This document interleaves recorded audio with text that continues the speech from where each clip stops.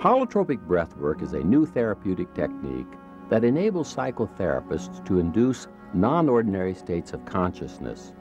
These mental states are similar to those observed in deep meditation, rituals of various cultures, and other forms of spiritual practice, as well as sessions with some psychedelic substances.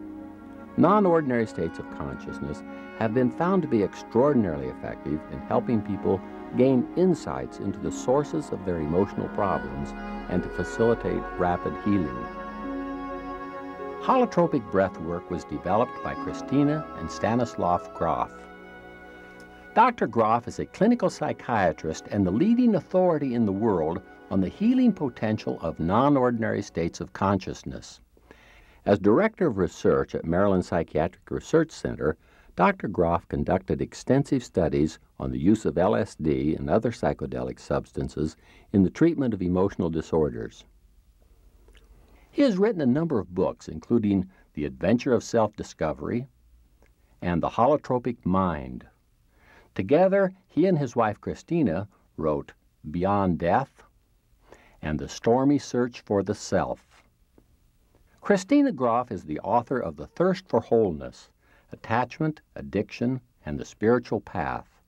She is the founder of the Spiritual Emergence Network and president of Grof Transpersonal Training. Stan and Christina Grof have spent nearly 20 years developing a simple but effective way for therapists to induce non-ordinary states of consciousness without using drugs. Many consider this to be a significant breakthrough in psychotherapy. This technique is called holotropic breathwork. My name is Walter Mead. I was intrigued by this new technology, so I arranged to talk with Stan and Christina Grof in California, where they were conducting a training program for therapists. You and Christina have developed a powerful therapeutic approach called holotropic breathwork. You've put thousands of people through this workshop, and you've trained hundreds of therapists to do this new practice. Can you tell me exactly what is holotropic breathwork? Holotropic breathwork is an experiential approach to self-exploration, to therapy, which uses very, very simple means. It uses faster breathing, it uses powerful evocative music, and also a certain kind of bodywork when it's indicated. And we also combine it with what we call mandala drawings, where people get a piece of paper with a circle, and after the session they try to communicate what happened to them in a kind of graphic way. And then these sessions are followed by sharing, where people talk about their experiences. In terms of the term holotropic, which sometimes puzzles people, it's not a common word. It's actually our own word. This is a Greek word which has two parts to it. The part holo is from holos, which means whole, and tropic from trepein, which means oriented towards something or moving towards something. Like in the term heliotropic, the plant, when put to the window, tends to follow the sun. So it's heliotropic. So literally this holotropic means moving towards wholeness, moving towards the totality. Could you walk us through a typical holotropic breathwork session? What would it look like from beginning to end? Well, first of all, we try to find a room that's large enough to hold a group of maybe 20, 30, up to maybe 40 people. In a natural setting is the best, but it doesn't have to be that way.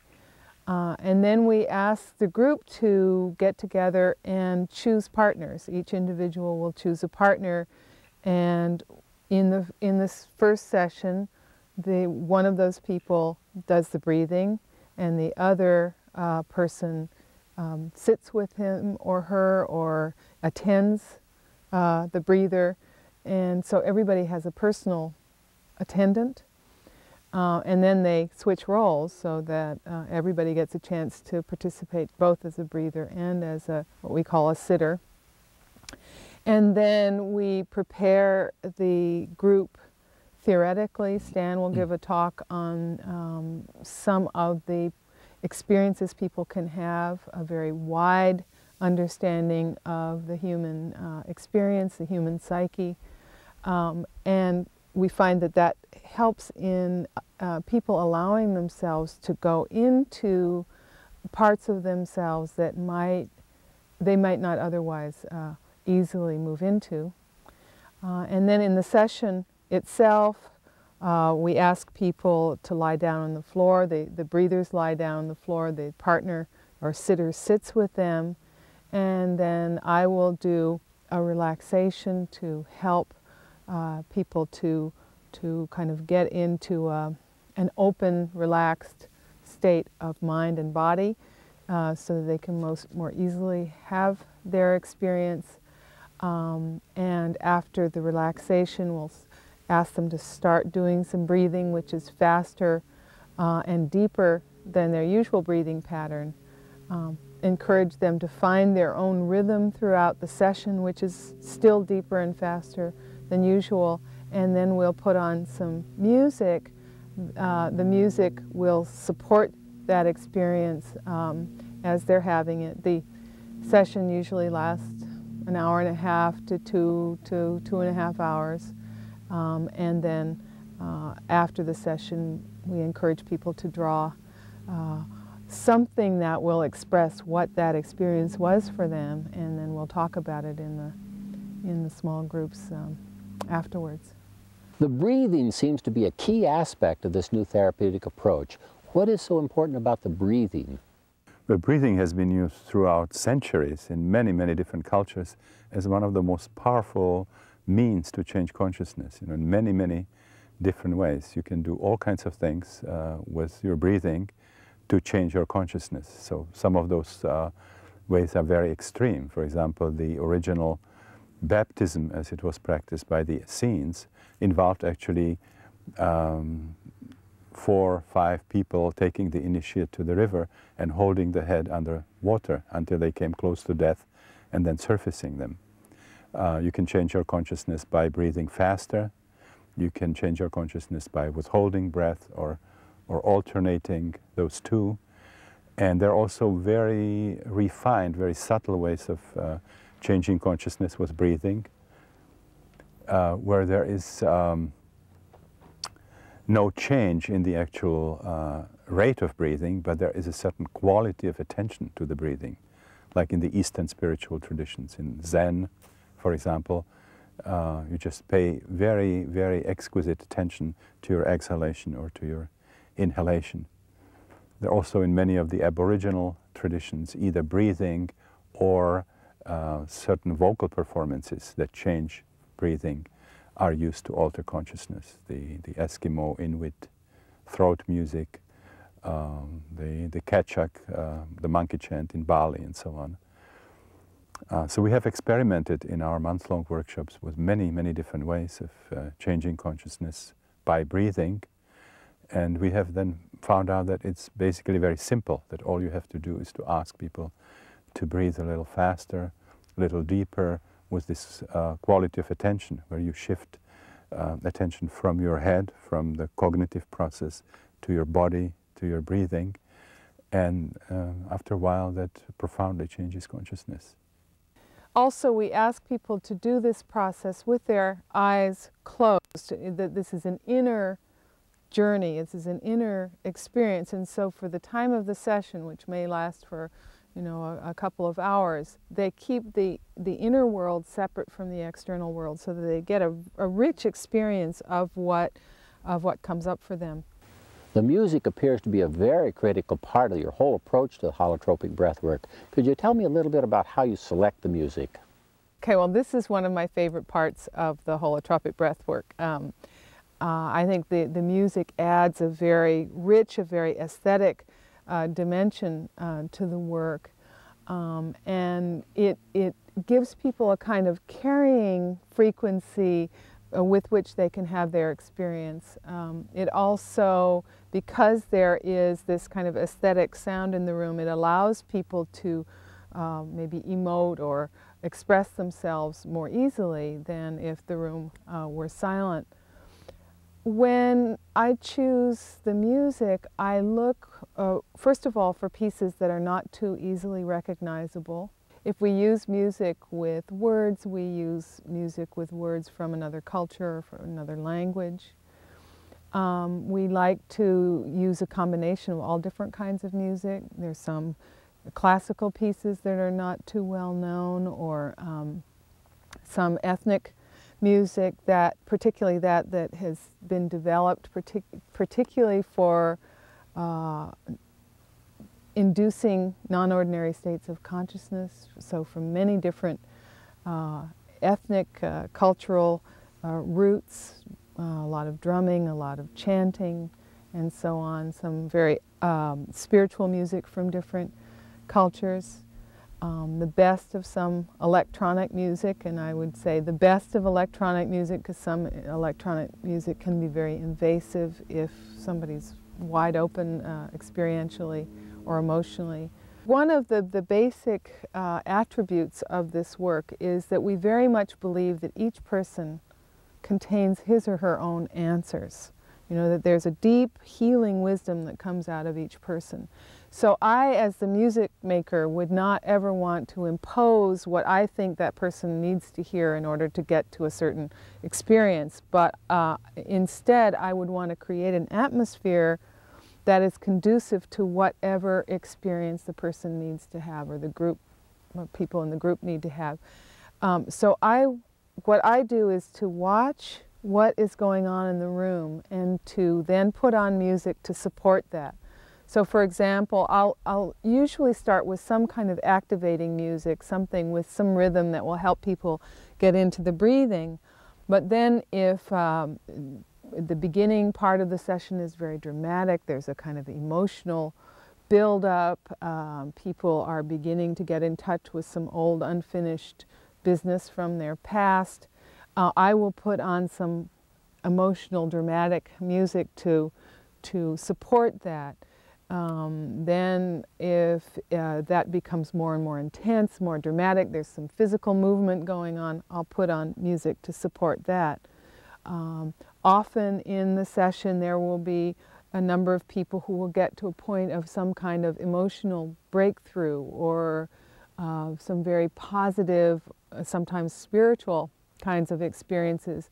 I will put on some uplifting music that will support that. Sometimes you can see people crying in the sort of the tears of recognition in a way, and I'll put on some choral music or some music to support that.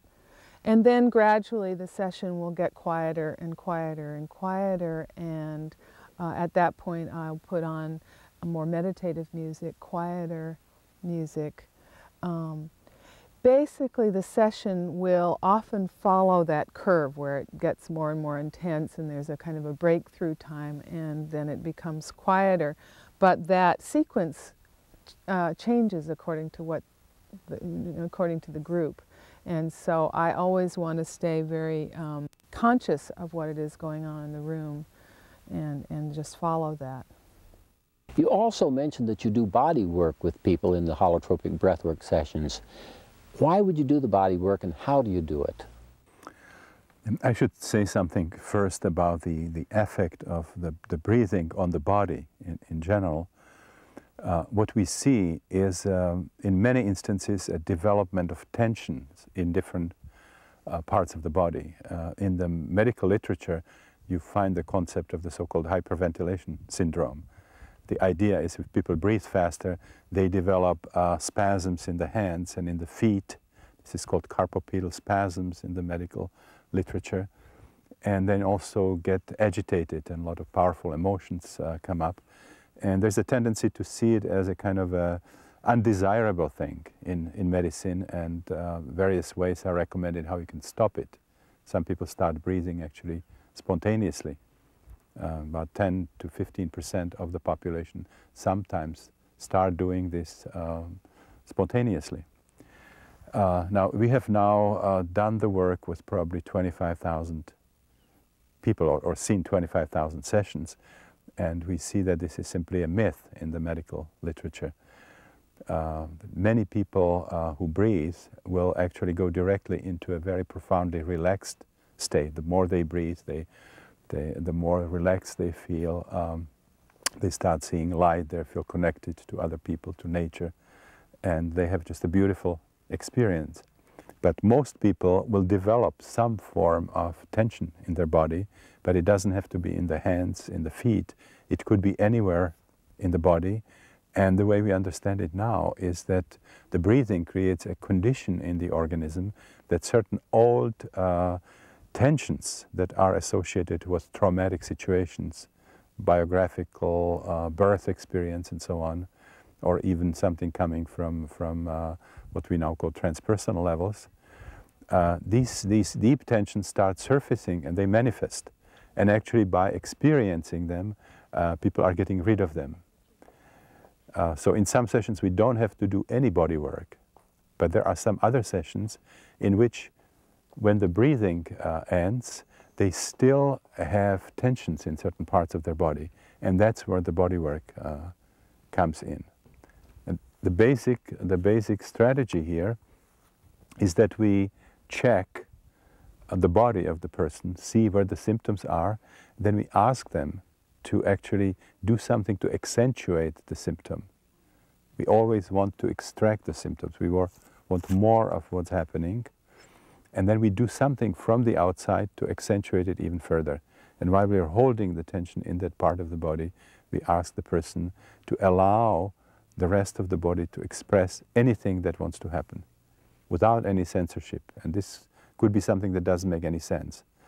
Not only screaming, but baby talk, gibberish.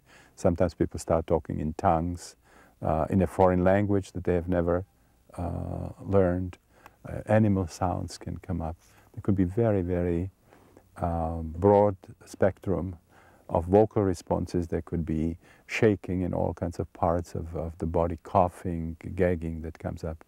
Again, as part of clearing, as part of kind of purification of the tensions related to old traumatic situations. You said that at the end of the breathwork session, people go and draw mandalas. Can you tell me a little bit about that?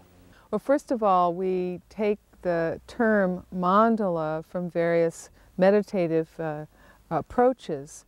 I think the actual word mandala means circle. And in these meditative approaches, they use a certain geometric shape in order to help to focus their attention in meditation. So we've kind of broadly used that concept. What it is that we will, after a session, we will have paper and drawing materials available to people, and we will draw with a light pencil a circle shape on the paper, and then ask people to sit with the drawing materials and the paper after their session in a kind of meditative frame of mind, in a kind of introspective frame of mind, and from that place draw something that will express what went on in the session. It can be shapes, it can be just colors, it can be figurative designs. Some people will do some sort of code that will help them to remember the different steps in the process. They can either contain it within the circle, or they can completely ignore the circle. Some people don't want to deal with the circle at all, and they will turn the paper over and do their own thing. We've also sometimes used clay, we've used painting. So what we like to do is to use this as a tool for people to help to understand themselves, to understand their experience, and maybe by externalizing it in this way, they will gain insight from what appears on the paper. This is not a cognitive process in any way, but instead we encourage people, no matter who they are, no matter whether they think they're artistic or not, to just draw or paint from the inside out and see what comes out.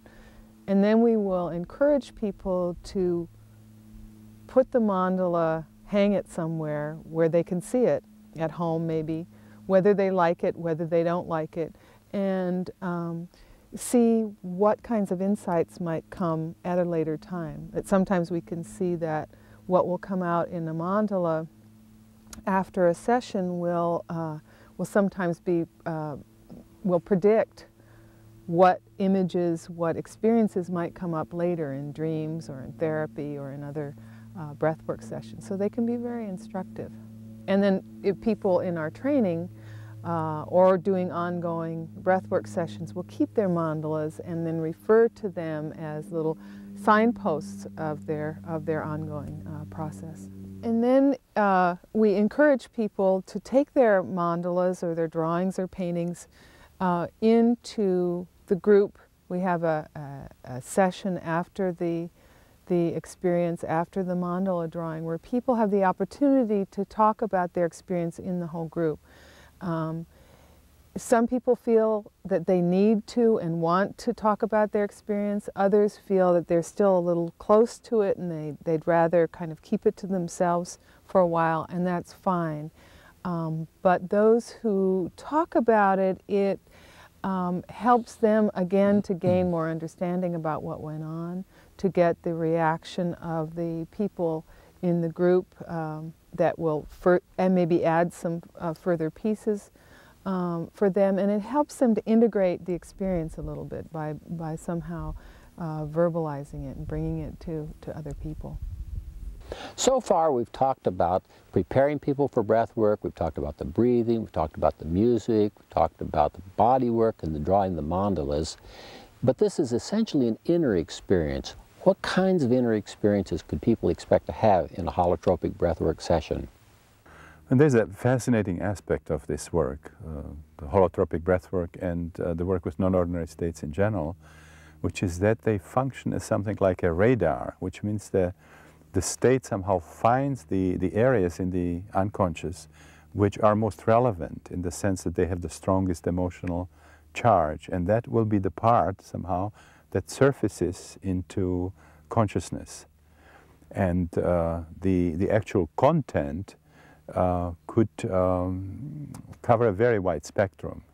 So some people, for example, will confront some important material from their infancy, from childhood, even from later life, something that has a strong emotional significance for them. And this would be what emerges somehow for them to look at, to work through, to assimilate. For other people, it could be something related to biological birth, which is a tremendous source of difficult emotions, physical manifestations of various kinds. We see people reliving actually birth with a lot of details, being able to find out different aspects of their birth, the position in which they were born, the kind of anesthesia which was used, the fact that there was an umbilical cord around the neck, the fact there was forceps involved, and so on. Another very, very significant category of experiences are experiences that we call transpersonal, which take people into mystical realms, into spiritual realms, into what Carl Gustav Jung would call the collective unconscious, either the historical or the archetype or the mythological aspect of the collective unconscious. So people suddenly would have experiences in other centuries, in other countries, sometimes with a sense of personal remembering, that they talk about past life experiences, or in the mythological realm encountering deities like Shiva, Kali, Jesus, Mary, Wotan, and so on, or experiencing some realms, archetypal realms like paradise, heaven. Another possibility is people identifying with animals or connecting with some other aspects of nature. People experiencing cosmic consciousness, a sense of unity with the universal mind, experience of the cosmic void. Many, many experiences that we read about in the great spiritual scriptures of the world. So the spectrum is extremely rich. For some people, and this has something to do with the radar function, there might not be very rich specific content in terms of visions. If it's a person who has a lot of physical tension in the body, the whole session might be just a tremendous build-up of physical tension and then deep relief. Or for somebody who is very angry, for whom anger is the most important problem at the time, can experience a tremendous upsurge of rage and then can express that range with help of others and feels much more peaceful. It sounds like this would be a very exciting experience, perhaps an enjoyable one, but what's the value? Why would anyone do it? It's a very important question. You see, what we see is that in contrast with traditional psychology, psychiatry, where the sources of problems are all in infancy, in childhood, or in later life, we see that actually if we have emotional problems, psychosomatic problems, or some problems in relation with other people, that the roots are not just in our biography, but there are also additional roots connected to the trauma of birth. And the roots of these problems can even go to what we call the transpersonal level. So that in order to really work through a problem in a reasonably short time, people have to allow themselves to have experiences in all those categories. So you can be working on asthma or on a phobia, for example, and you will find something meaningful related to it that comes from your childhood or infancy. And then as the process deepens and continues, you find out that the same problem also has a deeper root in connection to a certain facet of your birth experience. And then as you continue, you might find out that there's a connection to what you perceive as a past life experience, or there's a connection to what Jung would call an archetype, or that to work through your anger, you might have to experience part of it in identification with a panther or a wolf. So these are very, very therapeutic, very transforming, healing experiences. You know, my background is as a clinical psychiatrist, so this is where I came from, and I'm very, very interested in this healing potential. It goes beyond just the adventure of self-discovery. So, why couldn't I simply go home, put on an eye shade, or close my eyes, put on loud music, breathe deeply, and have very fascinating experiences? This approach is deceptively simple. I mean, as you say, we do breathing, we ask people, you know, lie down, we play music and have an experience and then draw. But it's not all that simple. Well, for one thing, we have great respect for the wisdom, the healing wisdom that each person has. And at the same time, that experience, that the wisdom that will bring forward these kinds of experiences, whatever the person needs to look at in order to become clearer, more whole people, that needs to be supported by other people. That there needs to be a safe context in which these kinds of experiences, some of them very vulnerable, some of them quite difficult, can come forward.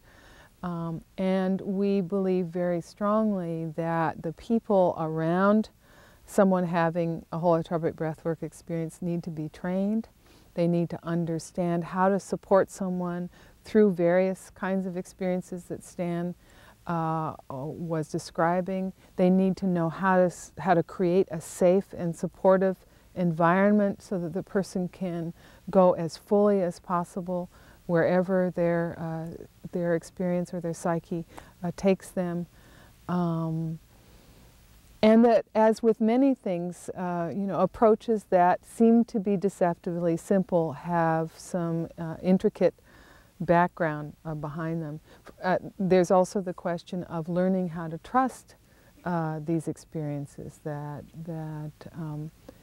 some people will, if you go home and do it, try to do it on your own, you might find yourself entering some experience that you are afraid of or that you don't trust fully, and that's where it's helpful to have someone around who knows the experience, who knows how to support it, who can say, go ahead into it, we're here to keep you safe, we're here to go with you wherever you need to go.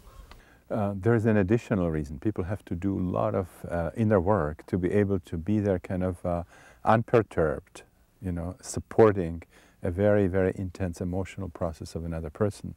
We see that people, before they get really full training, they tend to get actually triggered by the powerful experience of another person, and instead of being there as a support, they end up in process themselves. So we conduct training which lasts a minimum of 2 years, where psychologists, psychiatrists, social workers, and also number of students who want to learn this undergo very systematic training, which involves information as well as powerful experiential work, where they alternate in the role of experiencers and sitters, and then also later starts doing what we call floating, which is working with the whole group as they are preparing for doing it on their own, conducting workshops. We ask people to have at least 5 experiences in a workshop context before they apply for this training, to be sure that that's something they want to commit to. And then we arrange the training in the form of what we call modules, 6-day workshops which combine a specific kind of information. Each module has a different topic. Some of them are mandatory, some of them are facultative, optional. And people have to have 7 of these modules, and then when they complete this training, then we have a 2-week certification. Okay, well, one of the things that we see is that there are people who have had practices as therapists of one kind or another, or as clergy or so on, and they begin to see experiences in their clients that don't fit the kind of the more traditional models of what human experience is about, that it's not just about biography, that there's something else happening there, and they become attracted to an expanded understanding of and the transpersonal perspective of the human experience, or they will have had their own experiences along the way, and they say, you know, I've been doing work that with this kind of orientation for a long time. It's been behind closed doors. I don't talk to my colleagues about what I really believe, and now here is a psychology that will address some of what I've been seeing for years, some of what I've been working with for years, but I just couldn't talk about it in some of the professional circles in which I'm operating. What kind of results do you see from this kind of experience? Well, I mentioned I'm originally a clinical psychiatrist, so I'm particularly interested in the changes that happen in terms of what we would consider clinical symptoms. We see people moving out of depression, for example. We see people clearing a lot of psychosomatic symptoms, migraine headache, asthma, pains, tensions in different parts of the body. We have seen people getting over different forms of phobias and variety of other problems, improving self-image, feeling more assertive, and so on, removing guilt, for example. I was invited to videotape an actual holotropic breathwork session. The participants included about 50 therapists who were attending the training program to become certified as facilitators of holotropic breathwork. The session began with the breathers lying down on mats on the floor with their partners sitting nearby. Many of the breathers wore eye shades to block out the light. Others just closed their eyes. When everyone was settled in and ready to start, Christina led the group in deep relaxation exercises. When the breathers were completely relaxed, she asked them to breathe deeper and faster than usual. After a few moments of deep breathing, she started the music.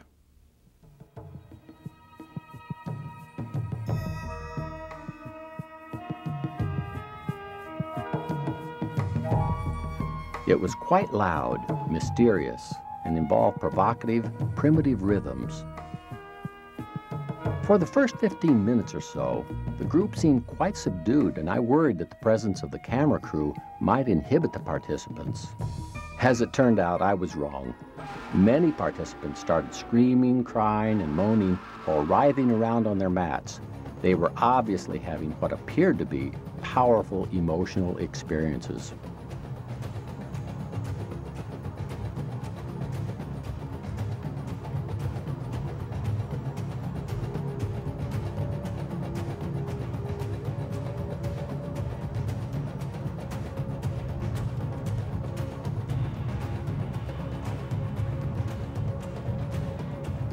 Later in the session, the sitters and other facilitators did body work on some of the participants. The body work is to intensify the symptoms, such as back pain or headache, in order to release and surface repressed memories that might be associated with the physical tensions. After about 2.5 hours, the room became quieter and the session seemed to be winding down. Many of the breathers seemed emotionally drained. Some of the breathers spoke quietly with their sitters. Others embraced or just shared a quiet moment together. Participants gradually left to go to another room where they drew mandalas relating to their inner experiences. That evening, some of the participants shared their experiences with the group. For the past few sessions, I have been struggling in the birth canal and have had the feeling I was doing it over and over and over again. And today, well, there were a lot of body movements and still the feeling of stuckness and not being able to get out of there.